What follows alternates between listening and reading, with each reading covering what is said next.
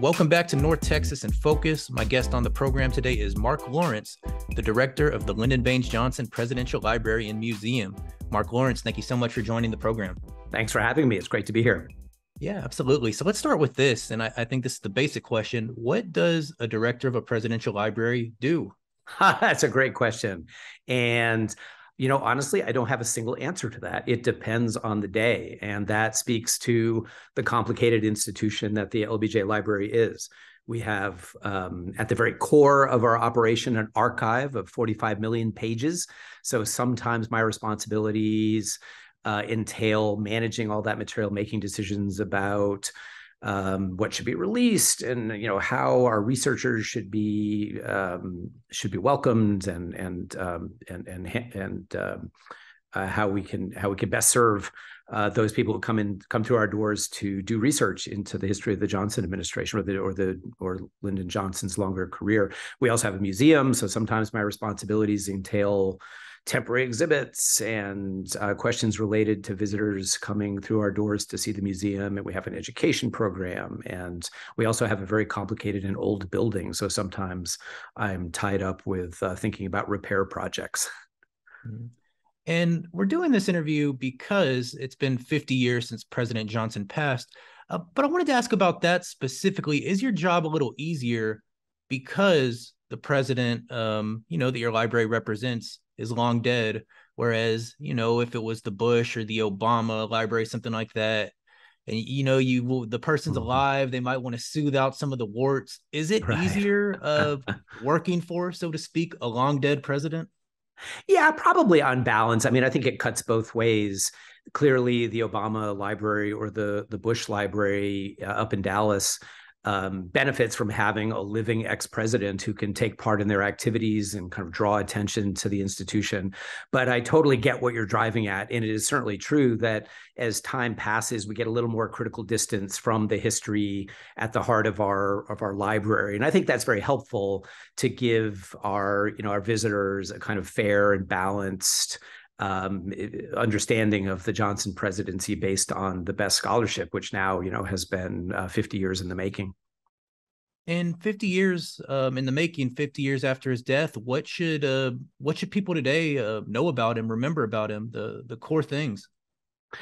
Well, I think that over the years, Lyndon Johnson's legacy has been very much shrouded by the Vietnam War. And I will say this, I think that is absolutely part of his legacy and something that needs to be understood and needs to be reckoned with as part of his legacy. But I think with the passage of time, we also have come to realize as a society more and more that there's more to Lyndon Johnson than just the unfortunate decisions that led to this disastrous conflict in Southeast Asia.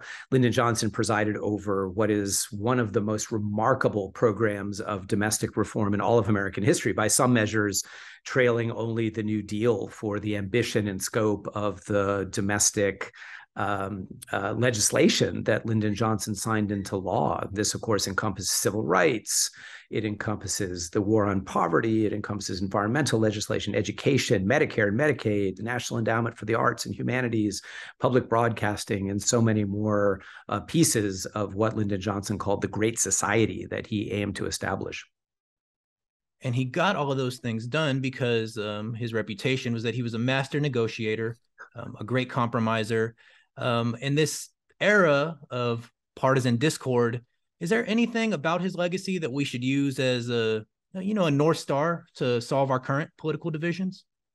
Well, I think that Lyndon Johnson does offer some lessons for the present moment. He was fundamentally a problem solver. I think he was very pragmatic in his approach to politics. Sometimes I think we unfortunately and incorrectly think of him as an ideologue because he's so closely associated with this ambitious program of liberal reform. I wouldn't want to take anything away from the ambition of his domestic agenda, but fundamentally, I think what Lyndon Johnson was all about was identifying problems and then figuring out how to solve them. And he was very ecumenical in how he went about that task. He worked across the aisle with Republicans.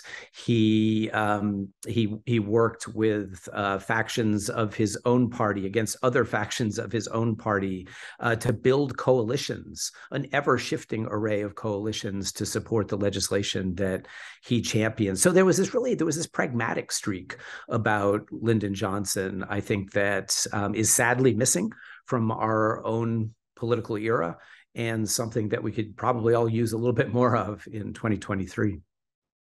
And one thing, personally for me, I was interested in when I visited the library was the Johnson treatment.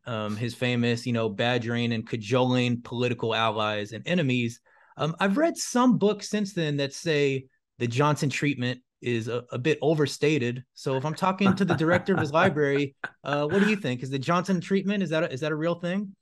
Well, it is a real thing. I think there's absolutely no question about that. Lyndon Johnson was a master of persuading particularly members of Congress to get on his program. And he used famously an array of flattery, of quid pro quos, of threats, of arm twisting, to bend other people to his will. And I do think that this is one explanation for the remarkable effectiveness he had, especially in working with Congress during his presidency, and for that matter, when he was a member of Congress in earlier periods. But I do think there is something to the idea that it's been exaggerated. I mean, one of the things that's maybe hardest to get our heads around in 2023, given the polarization of our politics, is that politics was much more fluid back then. And there were coalitions that were available to Lyndon Johnson on a whole array of reform projects. And so in some ways, he was pushing on an open door, as I sometimes like to say, in trying to convince other people to get behind his reform program. This was a period, the early and mid 1960s, when lots and lots of Americans, including in the Republican Party, very much supported the same ideas. So his job was really to find the coalitions, to put them together, but those coalitions were there for the making, and that's an important difference, I think, between now and then. And of course, he fine-tuned those coalition building skills as a representative from Texas, then as a senator from Texas. We know that only two presidents were born in Texas, and only Eisenhower was really a Kansan at heart, so only one of them claimed Texas. How important is that, do you think, to folks that visit the library?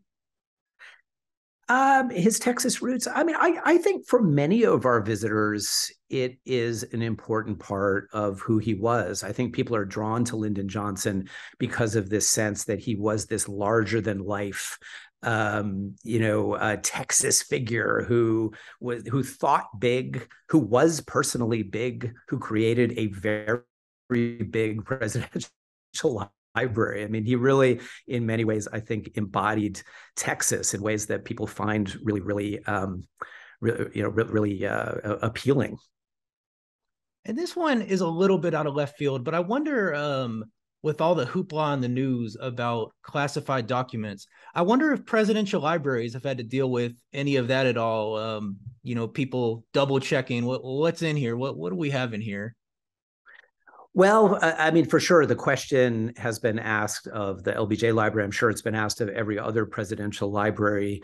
The controversies are much more likely to swirl around the more recent presidential libraries. I mean, our material, of course, has been under our roof for, in most cases, decades. It's true, we get small amounts of new material from time to time, but classified material, the really sensitive material that's at the heart of this recent controversy has been under our roof for a long time, and is pretty securely stowed away if it still needs to be classified. And there are very robust procedures for reviewing that material in order to make it available to the American people.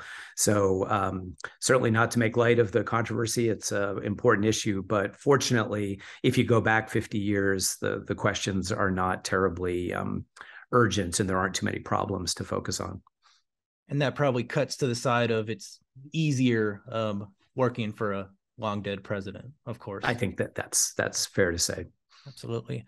You talked about the robust domestic agenda that Lyndon Johnson produced as president and in the Senate. You also mentioned that Vietnam has defined large parts of his legacy. 50 years later, I wonder, do you think Johnson was a great president, a top tier president? That is such a difficult question to answer because there are these two dimensions of his legacy that are really hard to reconcile. On the one hand, he was this, master of the legislative process who had big ideas and managed to sign so many transformative laws into effect, many of which, continue to shape American society to this day. And yet, indisputably, he is also the president who made a series of what turned out to be pretty catastrophic decisions with respect to Vietnam. So, at the end of the day, what do we do with that? How do we balance these two dimensions of Lyndon Johnson? And I will tell you that in the view of many historians, there are these surveys of presidential historians that are written about from time to time. He kind of falls in that second tier, the second 10 of the 46 presidents. And I think this is probably about right. It gives him a whole lot of credit for the remarkable legislation that came about under his presidency, but also knocks him down several pegs, I think, for the Vietnam War. I think reasonable people could probably argue that he belongs higher, and other people could certainly argue that he belongs lower because of the cataclysm that was Vietnam. But I think the way a lot of historians have thought about this question strikes me as about right. He probably winds up in that, somewhere between 10 and 20.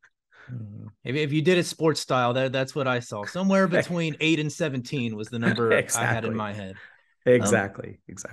I know it's hard to ask a historian about modern day politics, but I wonder if you see any Johnson-esque traits in the current president.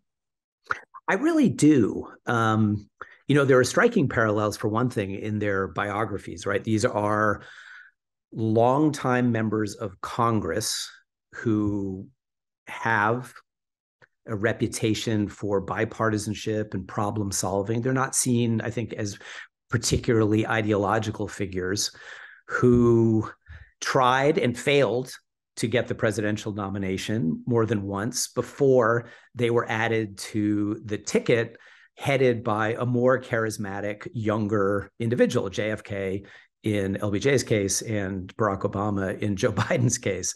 And then in different ways, obviously, they rose finally to the presidency. But I think this fact that they were both these kind of older figures who hitch themselves to the charismatic, young, more politically dynamic figure is a really striking similarity between them. And I think both of them, when they got to the presidency, really aspired to make a major contribution in domestic legislation. They both really wanted this to be their principal legacy. Lyndon Johnson with his Great Society, and Joe Biden with a whole array of big, bold legislative initiatives, the Build Back Better program in particular from 2021. So I think there's something about their desire to really leave a strong legacy on the domestic side that's very similar in comparing the two figures. And before I get to my final question, when I visited the LBJ Library in 2015, I was very impressed. I thought the telling of the history was good. It was, if you go to someone's presidential library, you might expect stuff to be fanned over, but I thought it was critical. I thought it was good. I thought it was informative. Of course, this show is hosted on a college radio station. If you had a pitch for the young people that are listening to come visit the library, what would that be? I really appreciate that. I would say come visit us because we are a dynamic, exciting institution that through its museum, through its archive, and through its public programming is really doing a lot of important work that deserves everyone's attention, very much including younger people. I think you are probably correct in implying that presidential libraries generally, appeal to an older demographic. People out there traveling the museum circuit tend to be people with more time on their hands, probably resources. They're probably a little further along in life. But I will tell you, just for example, in the last few weeks, we've had education programs that are aimed at teachers and, in some cases, students to familiarize them with the Johnson period. And part of that is to demonstrate that how relevant the Johnson presidency is to our own America in the 21st century for some of the reasons that we've just been talking about. We have wonderful public programs. Just last week, we had the Director of National Intelligence, who's this dynamic, remarkably young woman named Avril Haines, who came and sat on our big stage with 1,000 people. And it was really a pleasure to me to see so many young people, University of Texas students for the most part, filling up much of the auditorium. So come and see us for those reasons. Come and see us to do research for those research papers that maybe you're working on for your history or government classes. We have a lot of wonderful material to share with you. And for me, when I was a very young person, it was my grandmother who really lit a lifelong love of history inside of me. And so with that in mind, I usually don't do this, but I allowed her to submit a question. So my final question comes from my grandmother, and she wants to know, what about President Johnson's legacy on the advancement of civil rights stands out the most to you?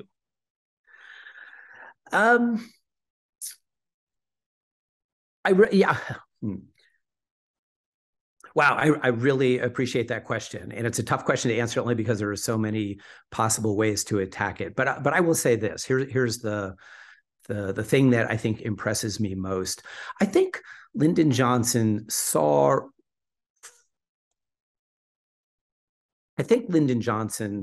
understood that American demographics and American politics were changing in the 1950s and 1960s in ways that made it important for the Democratic Party to hitch itself to civil rights. So, in advancing that agenda, he was doing things that he believed would be good for himself and for the party in a very practical way.